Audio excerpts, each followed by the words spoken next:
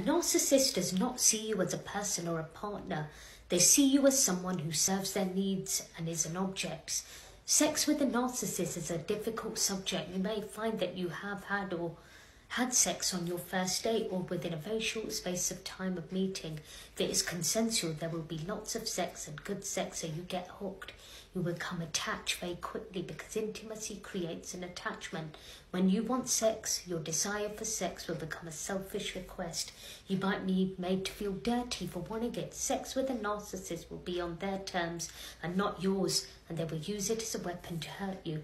Sometimes a narcissist will force you to have sex in a way you will not see it as rape. This could be on your first date or as the relationship moves along. Despite you saying no, they will carry on just to feed their own desire and satisfaction.